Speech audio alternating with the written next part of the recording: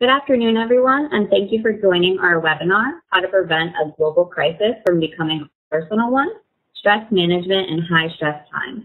Please remember to keep yourself muted throughout the presentation. We will try to be mindful of your time today and stick to the 1 hour that we've allotted for this webinar. With that being said, we won't have time for live Q&A. Please feel free to use the chat box for questions or email me at kbarksdale@sheriff.org, and I'll be sure our presenters get your questions. My contact information, as well as the presenters' information, will be at the end of this presentation. Next slide, please. For our introduction today, I will pass it over to Senior Program Specialist from the COPS Office, Mia Comrie.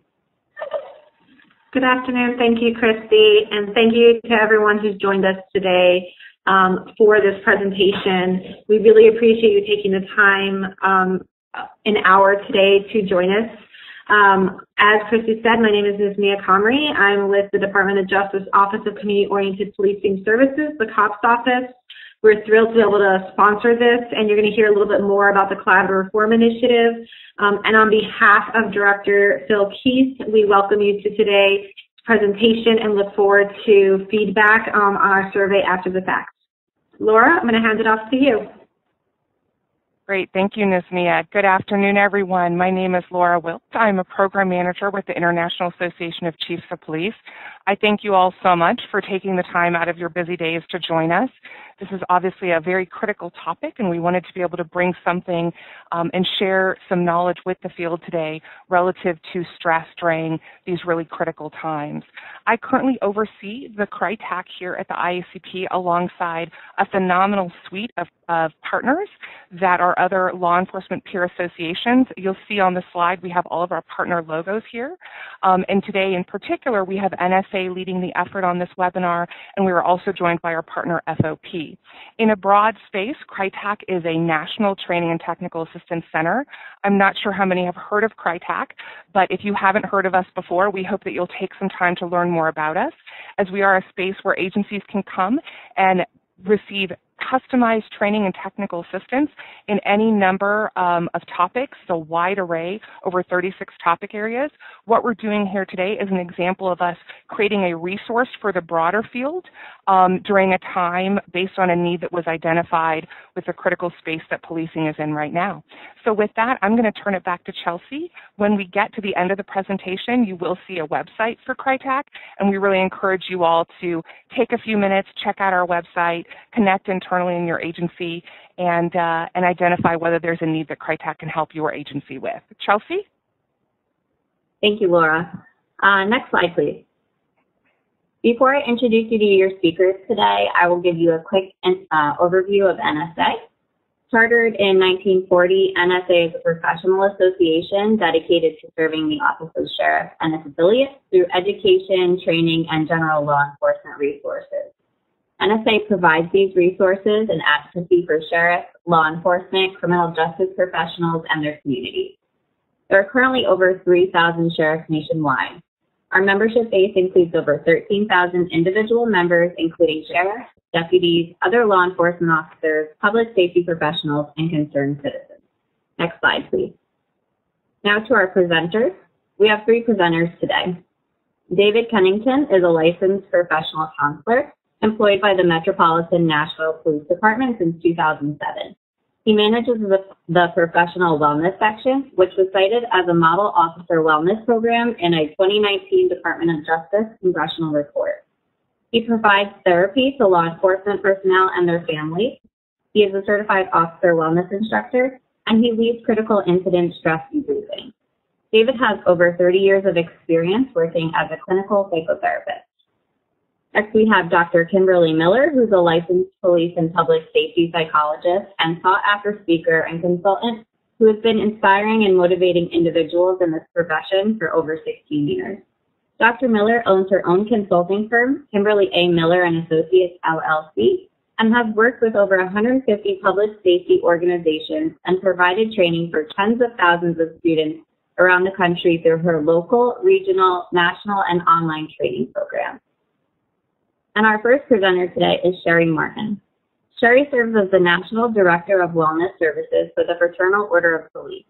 the largest representative organization of law enforcement officers in the United States with over 354,000 members. As a career police officer, Sherri has extensive experience in crisis negotiation and intervention, serving most of her law enforcement career as a patrol supervisor and lead crisis negotiator. While a member of the Charleston Police Department in South Carolina, where she served the bulk of her career, she achieved the rank of lieutenant and was responsible for the development of programs in the areas of officer wellness and crisis intervention within the community. And with that, I'll pass it to you, Sherri. Thanks. Good afternoon, everyone, and so glad to see everyone here. I'm going to start off today by telling a little bit more about the Fraternal Order of Police and our Division of Wellness Services. We have a committee of folks that works with me in the Division of Wellness Services that are career police officers, FOP members, and our organization is based on a mission of improving the lives of police officers in whatever form that takes.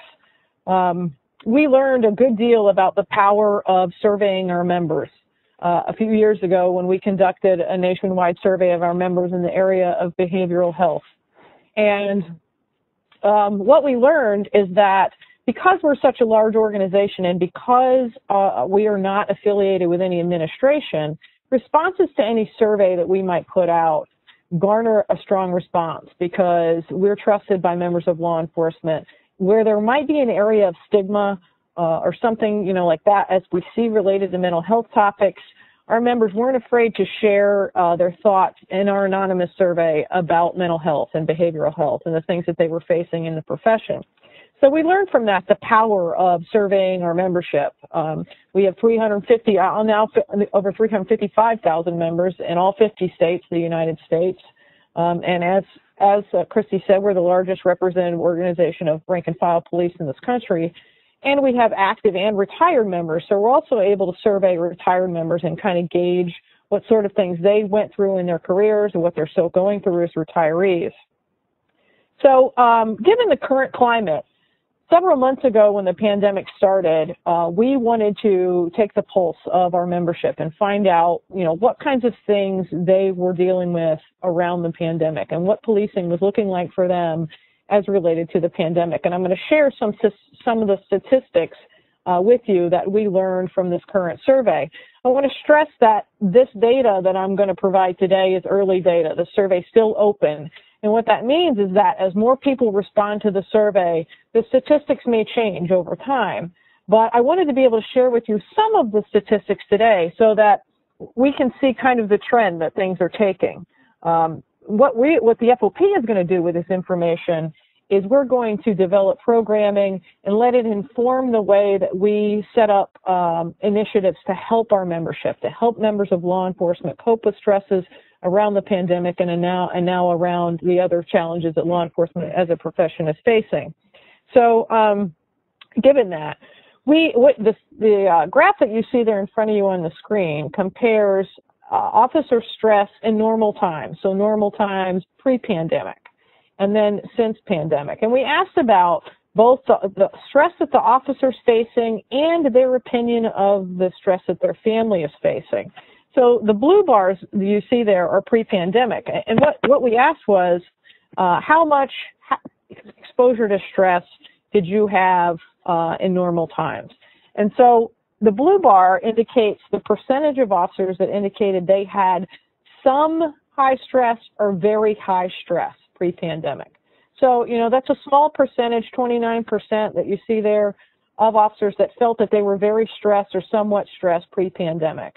Any others that responded, so they had low stress or, average stress, but 29% before. However, since the pandemic has started, that number has shot up dramatically. Those that are experiencing very high stress or extremely high stress. Same with families. So, we as we develop wellness programming, we realize that the family situation has a huge impact on an officer's wellness. And we as an organization feel a responsibility to take care of that officer's family as well as them, because that's a picture of an officer's whole wellness. We asked about how much exposure to the actual pandemic officers had. 80% of the respondents to the survey thus far say they have had some to very high exposure to the pandemic. 27% say they've had very high exposure to the pandemic. So this is like, you know, going out every day, feeling that they're exposed to the effects of the pandemic. Not per se the mental health aspects of it, but the actual pandemic itself. Of the officers that have responded to the survey, 1/3 of their agencies had an officer diagnosed with COVID, and about 8.5% had an officer die from COVID within their agency. So that in itself we could see how that would create some extra stress. What we see here as a trend is that obviously the pandemic and some other things probably along with it since that have caused stress levels among officers to increase significantly. When we asked about what was causing the stress for the officers, and we gave a range of choices there to choose from, the thing that caused the most stress for officers was fear of infecting their family members or partners. And when we look at there was a range of options there. Does this thing that we're, whether it's fear of, are they enforcing restrictions on the public or lack of PPE? We asked the respondents to rate whether it caused them a little bit of stress, no stress, moderate stress, or very high stress. The fear of infecting the family member or partner most often was ranked as a very high stress item. So our officers we see are not so much concerned about their own welfare, which, is an interesting commentary on public opinion, what it seems to be, what officers are feeling about, being judged by the public, and the fact that most officers that we see still are out there serving and they're thinking of others before themselves. Fear, one of the choices for what's causing the stress was fear of being infected with the pandemic, and that was the most lowly endorsed one. So officers aren't so much scared that they're going to get it, but they are afraid that they're going to carry it home and affect their family. And then secondly, rated more of a somewhat stressful entity of this pandemic was enforcing those restrictions on the public. And so what may be contributing to this, we know, is that, there may be things that police officers are being asked to do because of the pandemic, enforcing mask restrictions, enforcing quarantine type things, especially at the beginning of the pandemic, that, they felt maybe weren't necessarily within the scope of their duties. It caused extra strain on them to have to enforce those things on the public. So again, I'm emphasizing to you that these are early data, but these are the trends that we're sharing with you. We in each question we gave respondents the opportunity to kind of respond in a range where the range of their stress was. Family stress was very high. Again, a lot of these things we asked what the respondent thought that their family stress long-term would be compared to, and their personal stress long-term as a result of the pandemic. And they said that although they thought that their stress long-term might be somewhat higher, they feared that their family stress might be significantly higher. So some other key findings from the survey. We asked respondents to indicate which critical incidents they've been a part of before. So, had they ever been exposed to an officer-involved shooting? Had they ever been exposed to a line-of-duty death? Had they ever been exposed to a suicide of a coworker? And then we asked them to compare that stress after that critical incident to the stress they felt during the pandemic.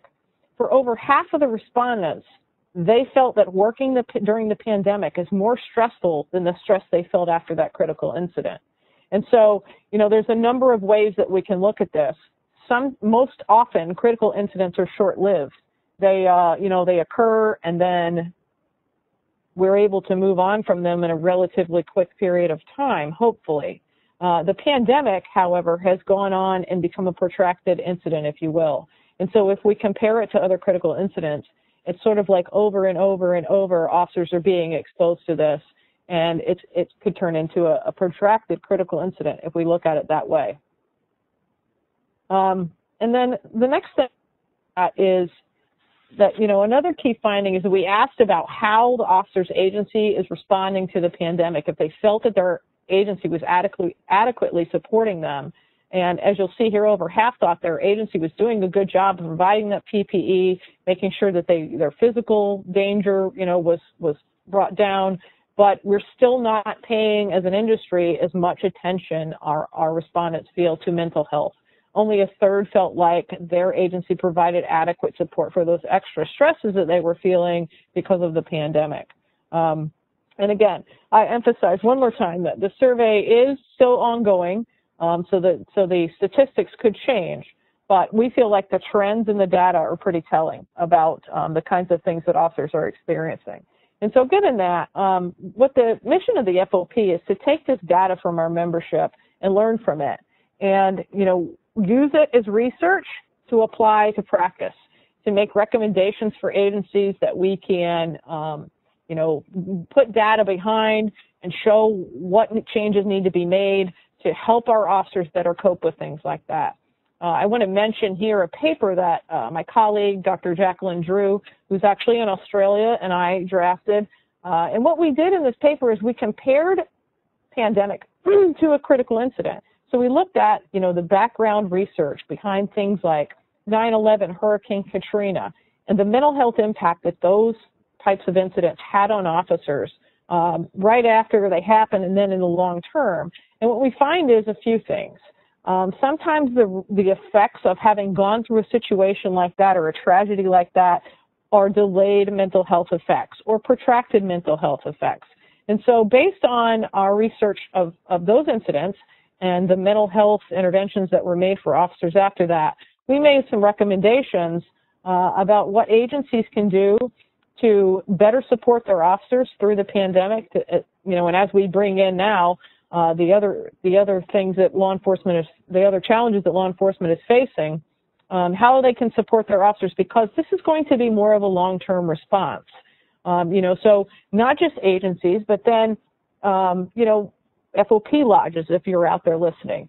Some of these things you can adopt to do within your lodge. Individual officers, especially if you're in a leadership role, you can take some of these recommendations, put them into practice.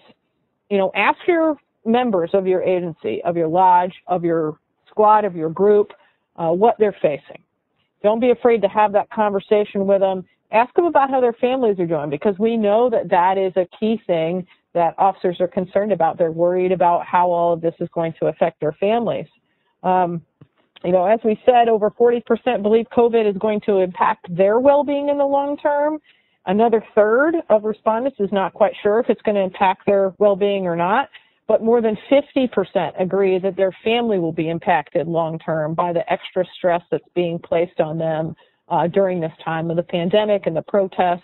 And just as a side note, although we're basically focusing on COVID today, we did put a few questions into the survey a little bit further down the road to ask about some of the effects of the anti-police sentiment, the calls to defund the police, and the impact that those are having on officer mental health.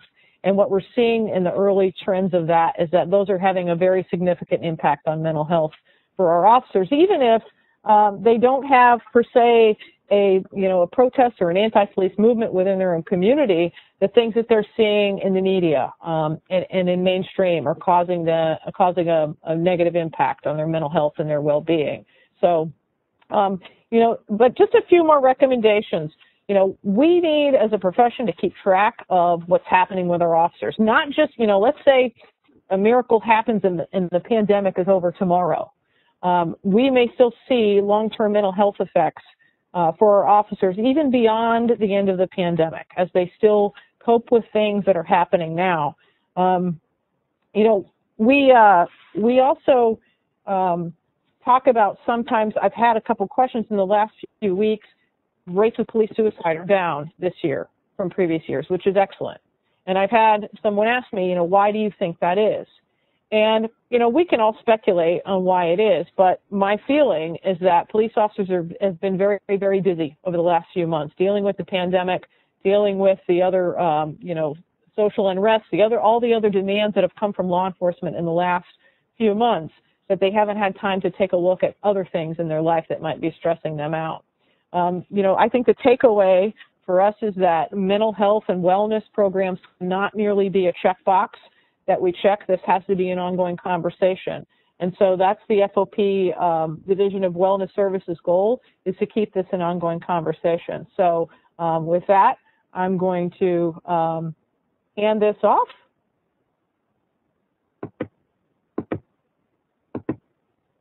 Thanks, Sherri. So I'm going to start by sort of piggybacking on what she shared so brilliantly with y'all, talking about balance and stress management and wellness. And why is that so difficult? Well, she talked about the COVID pandemic and the anti-police sentiment and defunding the police. Those are right now, in this moment, huge stressors on law enforcement. If you looked at her data, they were significantly more than what officers experience on a regular basis. But what y'all are really experiencing and what agencies are experiencing around the country is a compound effect. So this is hard already. Y'all already have a super difficult job where many people don't like you on a regular basis and more people don't like you right now. Plus you're worried about the pandemic and infecting people and stress with your family and all of that. But regular stressors are things like identity. Many people in public safety have a singular identity, which means every single thing is about work. So that's where you put your effort and your energy. And when you put everything into work because you identify so strongly as a public safety professional, this doesn't leave a lot for yourself or other people, which can lead to isolation, despair, and depression.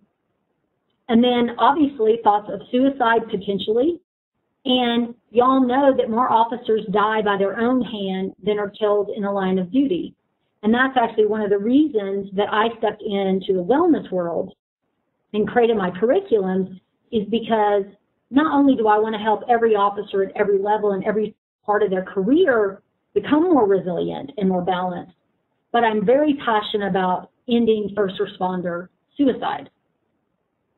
So beyond the regular stress, the other time I really see officers in this place of stress and pondering suicide is when they think about transitioning out of the role. Because many of you have that singular identity, when you think about retirement, though it sounds attractive, there's also a lot of fear. What am I going to do every day? What's my purpose for waking up? If I don't have a badge and a gun and I go hang out with the people in the places I'm comfortable, what does my life look like now? And I'm sure y'all heard the rash of suicides at NYPD, and a few of those people were fixing to retire.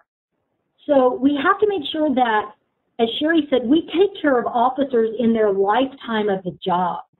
And we need to make that a priority, not just a check-the-box phenomenon. So other things that make identity, multiple identities hard. When you have a 24/7 job, you have huge responsibility that is often life and death. And your culture, though there's so many great things about law enforcement culture, the traditional culture with law enforcement in terms of wellness is suck it up. Don't have feelings. Move on. We all see bad stuff.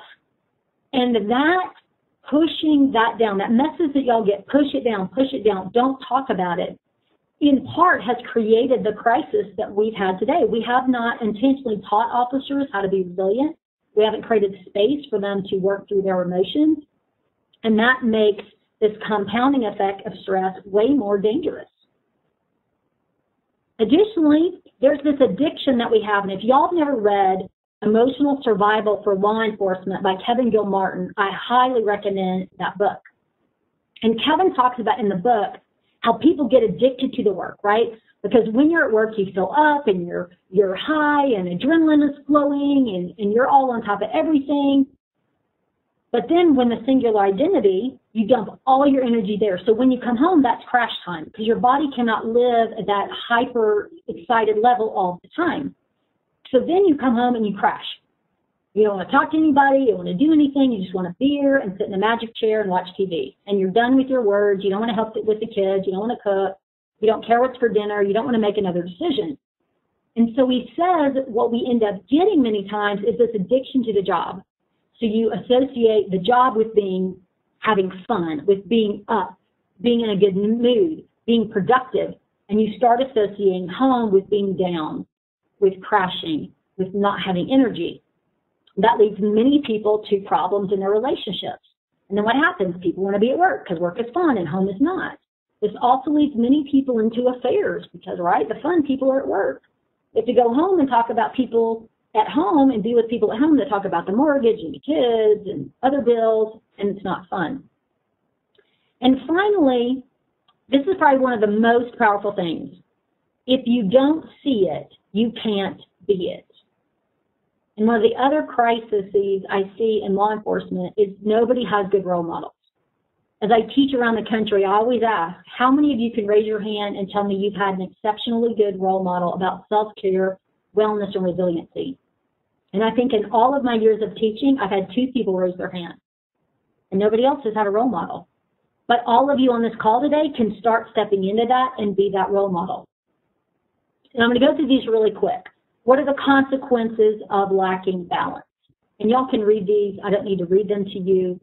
And these are very similar to things that Sherri talked about and that Dave is going to talk about too.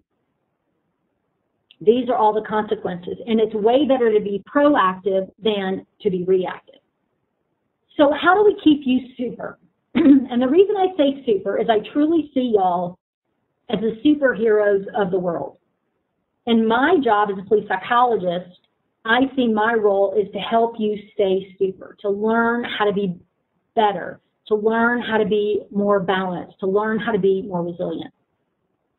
The first part of this, I believe, is learning how to navigate negative feelings. Now, none of us like having negative feelings. They're uncomfortable feelings. They're things that we don't like. But if we don't learn how to manage them and navigate them, they're going to sabotage us. But they can actually serve us if we choose to use them as a GPS, right? So what does a GPS do? It takes you from where you are and leads you to the destination, wherever you're headed. So in terms of negative emotions, we want to go on that journey to work through them so we can let go of them and get to a better place. So next time you have a negative emotion, especially if you're in a recurring space of anger or frustration or depression or disappointment, I want you to ask yourself, which of these 4 reasons is bringing up the negative emotion? Because we only have 4 reasons that we have negative emotion. The first one is lack of self-care. Now, all of you have woken up on a random day and just been frustrated before you get out of bed, just been angry, just been irritable, and just been in a bad mood for no other reason than you're exhausted, you haven't had a day off in 30 days, you've been working overtime, you've had to teach the kids, take care of the kids, cook all the dinners, you're just done, you're just crispy. So when you realize it's self-care, then make a plan. And I don't mean take a vacation in 6 months. What can you do that day? Can you go to bed early? Can you listen to some positive music or a positive video? Can you take half a day off and use your comp time? Like, what can you do right then to start building more of your self-care? The second reason that we end up in negative emotion is we have an unmet need. What I mean by that is you don't feel loved, you don't feel supported, you don't feel appreciated, you don't feel valued, you don't feel included, you don't feel considered. And many times when those things happen, for whatever reason, we stay stuck in the anger or frustration or disappointment, and we don't get down to that need level. We don't say to somebody, look, the reason I'm so frustrated is you made a decision about my team and you didn't include me in that. You didn't consider how I was going to feel. And if you can get down into the need level and have that conversation, then the anger can sort of dissipate because you're now talking about the source of the anger. The next reason is that somebody violates our value. What do I mean by that? Somebody disrespects us, they lie to us, they aren't 100% honest, they betray a confidence. We have very strong values as humans, and especially in law enforcement. Y'all are very strong in your values about what is right and what is wrong. and what can send people immediately up into what I call the emotional tornado is somebody violates a value, and they're just immediately escalate to 100. So again, when that happens, start talking about the value violation. Don't get stuck in anger. Talk about it and say, look, the reason I'm so mad is you violated a value. This is what's going on. That is not appropriate, whether you need to set a boundary or whatever. So I'm sure some of you are thinking, well, what if I ask for a need to be met? Or what if I ask for an apology and they don't do it? Well, that's their stuff, not your stuff. Being resilient means you speak your truth, you set boundaries, you do whatever you need to do, but then you move on. You've got to find a way to let the negative stuff go, because I've seen this eat people alive for 20 and 30 years, holding grudges against other people in the profession. Now, the last reason you end up in a negative emotional state is mindset and story. I'm not going to explain that right now because I'm fixing to get into that in a minute. But overall, once you figure out the origin and once you navigate whatever you have to do, you need to ask yourself, how do I need to express these? I can't act like they don't exist. And a part of that is you have to learn how to de-escalate yourself. You have to say, what do I need to say? What do I need to do so I'm not screaming at the person when we have a conversation? And it's interesting, there's a lot of push for de-escalation for officers to de-escalate other people, but it's rare in a class where officers are first taught how to navigate their own negative emotions and de-escalate themselves. And the last part is, what's it going to take to let you go? Let it go. Let the emotion go, right? Because if people don't apologize, if people don't care if they violate your value, what's it going to take to let it go? So you've got to figure out those things and do those things so that you can move on. Now, the next thing we're going to talk about is mindset. And this is absolutely critical. Everything in our lives, I believe, comes down to mindset and how we look at the world. So number one, I want you to be aware of your diet. I don't mean fruits and vegetables and meat, though I want you to eat healthy. But I want you to ask yourself, what are you feeding your mind with? Who do you hang out with? Do you hang out with people that are negative and complain all the time and are threat assessors 24/7 and always look for what's wrong and what's broken and how somebody did them wrong, and they complain all the time? Because if you hang out with those people, that's who you're going to become. Next, I want you to look at your media and your electronic diet. I can tell you now, especially now, please don't watch the news. There's nothing good waiting for you there unless you want to be angry or be afraid, because that's the feeling that the media portrays. Here's what to be angry about. Here's how this is going to threaten you, what you should fear. Please be on a diet with social media, with the news, all of that. There is nothing good waiting for you there. Additionally, I want you to be on a diet in terms of your electronics. Nobody needs to be on their phone 24/7 scrolling social media. Y'all don't need to be on your phone, on email 24/7. And I can tell you, if you look at email at 11 o'clock at night, there's nothing good waiting for you there. You'll find something that you'll read, and you'll be mad that you fell asleep, and then it will be a huge problem. Additionally, with mindset, I want you to understand that every thought you have leads to an emotion. So you end up in this space of this neurochemical addiction. So if you're in a negative mind space and you always think bad things and negative things, you become neurochemically addicted to continue to think negative and feel negative. And the work of this is you have to think beyond your now. If you struggle with depression, if you're in a negative mindset, you have to start challenging yourself to look for the good and feel positive emotions, because if you don't challenge yourself to step out of it, you're going to perpetuate the same place that you already are. So how do we train our mind? Well, number one, you need to understand the power of now. Now, the reality is most of us live either in the past or the future, right? So we're in the now, and in Colorado it is 12:34. So I'm going to ask you, are you here right now, fully involved in this webinar? Or are you thinking about dinner? Are you thinking about something that happened this morning? Are you now thinking about the person you've been mad at for 30 years? Or are you right here? Because the reality is all we have is the now. You are actually never happy in the past, and you're never going to be happy in the future. The only time you were happy in the past was a now moment where you're happy. And the only time you'll be happy in the future is a now moment when the future arrives that you're happy. So don't wait. Don't say I'm going to be happy when the pandemic's over. Don't say I'll feel better about myself in our profession when the hate and the protest stops. You've got to find a way to feel good now. So how do you do that? You work on your perspective. Instead of saying things are happening to you, say things are happening for me. Because what if every challenging, difficult thing that has ever happened to you or ever will was only showing up to make you better, was only there to help you look for the gift and the lesson? If it was only there to show up as a test for you to improve your character and your coping skills, what if all the challenging things had a hidden gift, something that would serve you?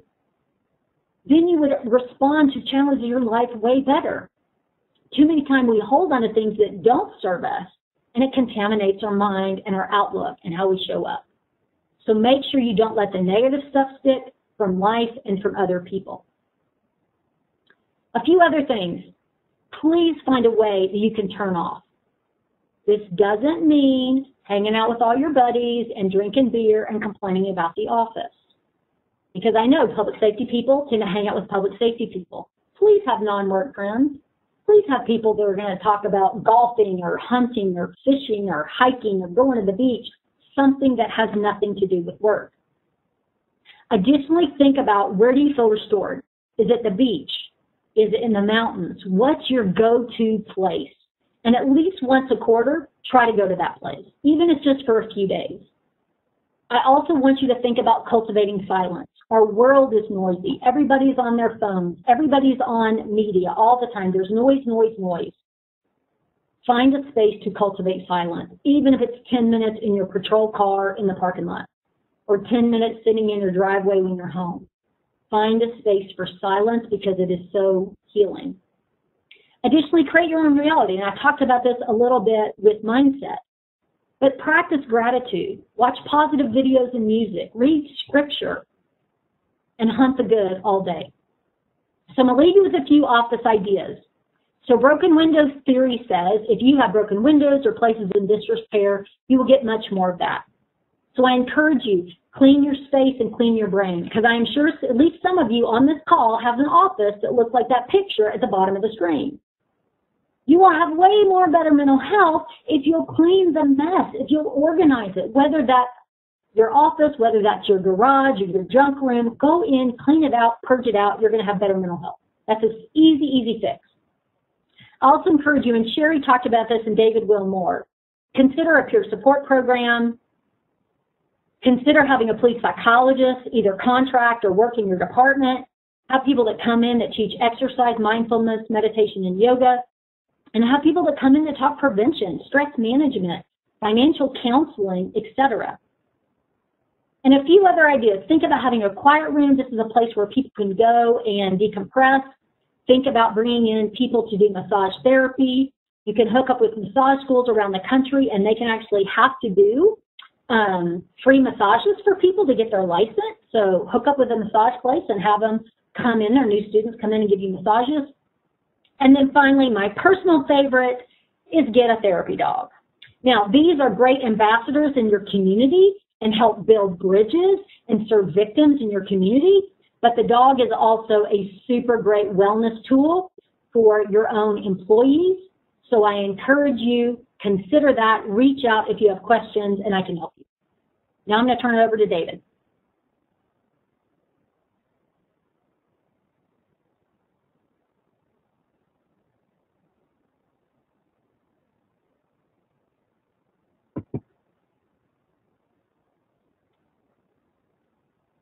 David, I think you're on mute. We can't hear you. Got it. Thank you. Got me now? Yes. Thank you, Dr. Miller.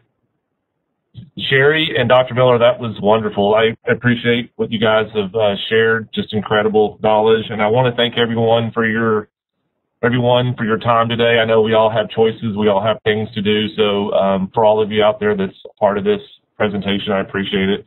And what an incredible job the NSA with Christy has done setting this up with IACP and COPS and CRI-TAC. So just an honor and privilege to be a part of this. I want to do an overview of our wellness section within Nashville Police Department. And I don't want to spend the entire time on that, but I want to give you some historical background on what we're doing here. It's my privilege to manage the professional wellness section underneath the Metro Nashville Police Department. Our police department has about 2,000 employees. About 1,400 are sworn, 500, 600 are civilian. In 1986, we developed, a single person developed a counseling unit program to work with officers who were experiencing stress, relationship issues, anxiety, depression. That program has grown considerably over the decades. It is now comprised of a clinical supervisor, 3 full-time psychotherapists. All are professionally licensed here within the state of Tennessee. All are civilians. The counseling unit, I call it the 3 T's. Their primary functions are therapy, training, and trauma support. The biggest piece of the therapeutic program, as you might guess, the number one presenting issue that we see is relationships. And I know Sherri and Dr. Miller both talked about the impact of policing on marriages and couples and relationships and families. About 1/3 of the individuals that on an annual basis are experiencing some stress within relationships. For some context, last year we opened up over 300 new counseling cases. We provided over 3,500 sessions. And I've had people say, wow, your department is really sick. That's a lot of people that are seeking counseling. I challenge that. I think it's the exact opposite. I think it's people that have the courage to step forward and say, hey, I want to be better. I want to change. I want to be a better husband, wife, spouse. I want to be a better officer. I want to change what I can change. So I can tell you those numbers have gotten progressively higher over the years. I'm not going to talk too much about stigma today. But that's something that we constantly have to be aware of. The training piece, and I'll talk more about this in a little bit, but we're very proactive in that. We meet with all the trainees, the family members of the trainees. We do in-service training on a variety of things, and I'll talk about that in a little bit. The trauma support piece, all of our clinicians are certified in the CISM Mitchell model to do critical incident stress debriefings, diffusings. As you know, critical incidents are not something that you're going to avoid. It's something that's inevitable. And so we feel good about that. I will tell you this. When I got here in 2007, I felt like this program, it was an incredible honor to me to come on board and be a supervisor and to watch this program grow. But one thing that I knew about even 13, 14 years ago was that our program was leaning really heavy towards, I think, reactive. We were really good if somebody needed counseling. We were good at providing those clinical skills. If there was a critical incident, we were really good about running out and doing the briefings. What I think we weren't so good at was being proactive. And I think one thing that we worked on, if I can change this slide here. There we go. One of the things that I saw a need for, and we saw a need for years ago, was to be more proactive. I know Dr. Miller and Sherri both talked a little bit about that.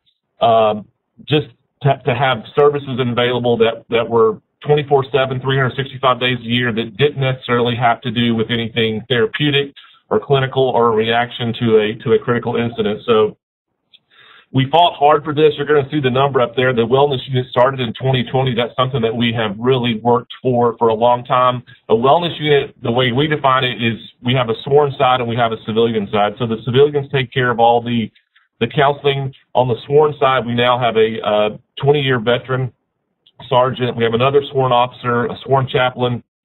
We're about to add another sworn this fall or winter. We're really excited about that. The wellness unit,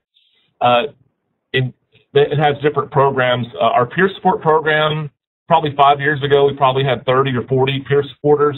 Our new wellness unit, the sergeant has now trained another 100 people. So we're really proud that we have 150 peer supporters, and it's the right people, right? We know that. You can't just have anybody doing that. It's a really commitment. It's a passion. It's a desire to connect with your brothers and sisters and help them at all times. So Family support, I'll talk a little bit about. Some of the things we do is reaching out to spouses and the family members before a class starts. Veteran support, a couple of weeks ago, we had a wife who was pregnant and had a kid. Her husband was serving overseas, and she was getting ready to move. We pulled together peer supporters and other people within our department and moved her out of a 2-story, probably 3,000 square foot home in just a couple of hours. We had 12, 15, 20 people that were helping. So things like that. Wellness outreach, we believe that, again, it's important to stay on top of things. We have our wellness unit every day. They check the field reports, the summary reports overnight, and they're reaching out to officers in real time, officers that maybe had to provide CPR on a newborn, or maybe they worked a fatal crash, or maybe we learned that someone's going through something personal. So we're trying to stay connected. We just started a mentoring program. We're going to model that program after Indianapolis. We love the folks in Indianapolis. But that is just now starting, but I think that's going to be great to pair up all the trainees with somebody that can help them navigate. Our mission, again, is to provide quality, free, confidential services. We believe in the hire to retire for our officers and their families. It's critical, imperative to have support from the top down. We are very blessed that we have a mayor in our city. We have a chief of police. We have an FOP that supports us fully. You have to have that buy-in. It's always been my mission, and I think it continues to this day, that you have to build trusting relationships. As you know, there is a stigma with mental health. There can be a stigma with wellness and therapy. So we spend a lot of time with the trainees and their families, even before a class actually even begins. And we try to maintain and strengthen those relationships.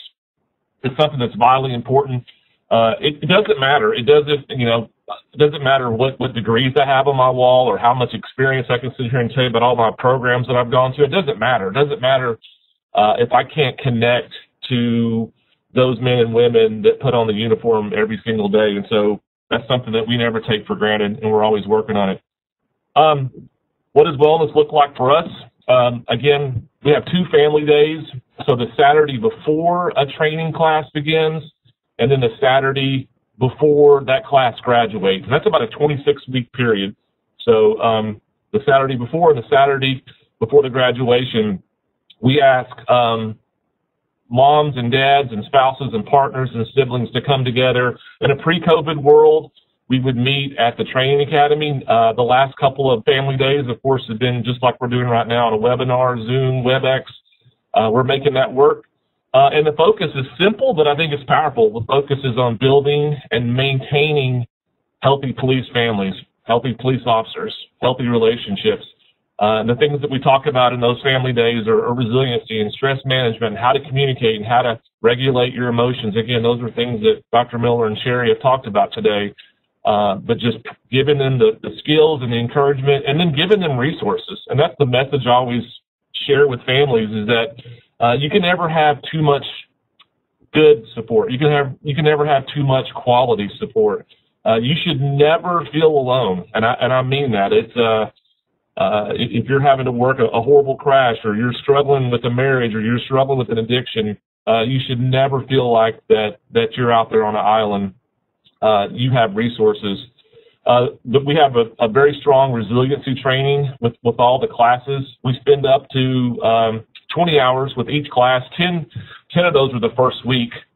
Just talking about things like self-care, relaxation, stress management. I'm not going to read all that to you. We have a very extensive suicide prevention program here.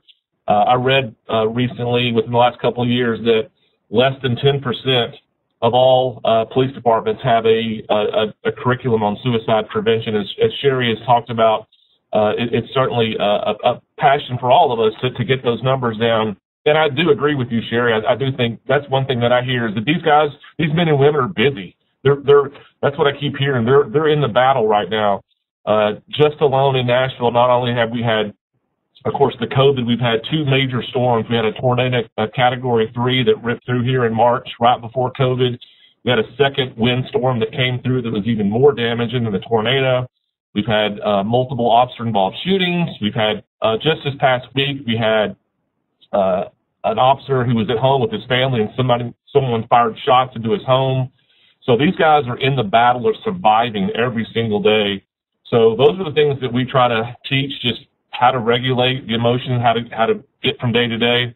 And then we do annual in-service training. We believe in that just continuing to build those. It's not just enough to connect with the trainees and the families. Of course, we're going to continue to work with those officers moving forward. What did we do unique in 2020? I think that's important for me to talk about really quick.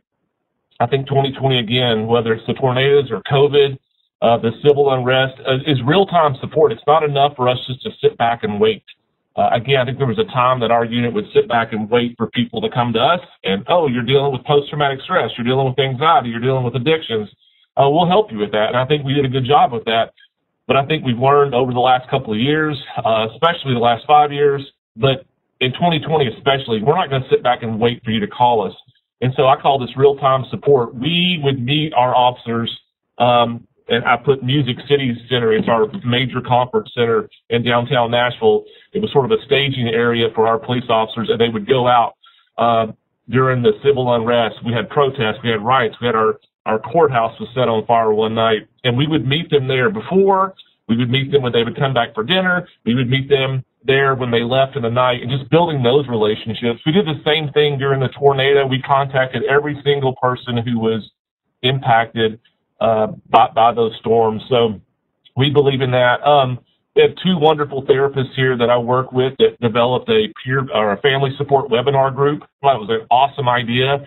So as we've talked about, and Sherri gave some incredible information and data on that, we got spouses and partners and family members at home that are really impacted by this, and we certainly didn't want to forget about them, and we didn't. So since March, we've offered weekly, sometimes multiple times a week, family support webinars where we could just have a space, have a place for family members to support each other, to vent, to manage stress, and to offer resources. And of course, I'm not going to talk too much about the last thing.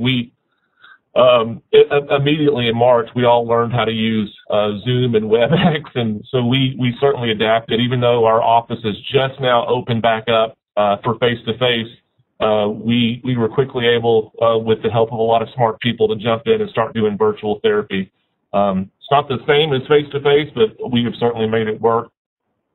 I want to talk, the last 2 minutes, I want to talk about our wellness check program. I think this is something that I think has been critical to us. It's a program that we've really tried to build for the last 7 years. Again, as you know, as many of us know, not everyone is going to step forward and say, hey, I need help, I need therapy, I need counseling. Again, there still is a stigma. I think there will always be a stigma when it comes to counseling. I wish I had the magic answer or button for that.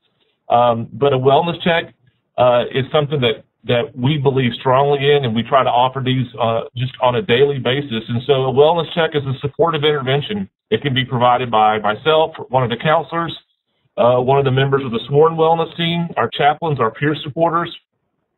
And it's just a chance to connect. It sounds simple, but I believe there's a lot of power to it. It's a chance to connect with another person, to give them a place to process, to talk, to vent. And then for you, our role is to listen. Our role is to show empathy and to provide resources if needed.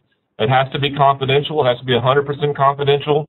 And I think what we've done here, we've broken our wellness checks down into 5 primary areas. A general wellness check, it can happen anywhere, anytime. It could be me or another person going to a roll call or seeing someone on the street or just checking in with them. How are you doing? How are you feeling? Getting the overview of what maybe is going on in their life. 6 or 7 years ago, we started doing annual wellness checks for a select group of people, and I know we have a smart audience today. I bet if you read through there and you see CSI, homicide, crisis, SWAT, fatal, sex crimes, I bet you can come up with a theme there. Those are all divisions and specialized units that are exposed to a high amount of trauma. We're not gonna ignore the patrol officers, but those groups are individuals that typically can sometimes get skipped over when it comes to wellness checks and debriefing. So once a year we bring those folks in, and I'm going to talk about that quickly. A stress wellness check is just when someone is going through a personal or professional stress, or we reach out to them. Same with the crisis would be a critical incident, and then doing follow-ups. I'm going to go fast here. Here's some of the things that we might do during an annual wellness check. Just talk to them about their current assignment. What do they like? What do they not like? What have been some of the challenges? What have been some of the success stories of the past year? Helping them identify any critical incidents that maybe have stuck with them. I have one of my favorite lieutenants here. He talks about, he keeps a running journal. His first critical incident, his worst, and his last. And it's not to tell war stories. It's for him to understand how he copes and how he manages his emotions as he goes through his career. So I think it's a great idea of just keeping and monitoring your own self. We want to talk to people about their support systems and their coping skills and evaluate things at home. And finally, a typical annual wellness check will take place here. We can meet you in the field if we need to. It's not therapy. It doesn't have to be structured. And then we can provide those to anyone within the department, both civilian and sworn. So I appreciate your time. I'm going to kick this back over to, I believe, Christy, and I appreciate everyone's time today. Thank you, David. I want to thank our presenters, Sherri, Dr. Miller, and David, for such a wonderful presentation. Here's their contact information if you have questions. Next slide, please. I also want to thank the COPS office, IACP, and our CRI-TAC partnership who made this webinar possible. The recording of this webinar will be posted on our website at sheriff.org. Please also visit collaborativereform.org to see how you can receive free training and technical assistance through our CRI-TAC program. Again, feel free to email me at kbarksdale@sheriff.org or the presenters directly with your questions. Thank you all for your time today. Have a great day.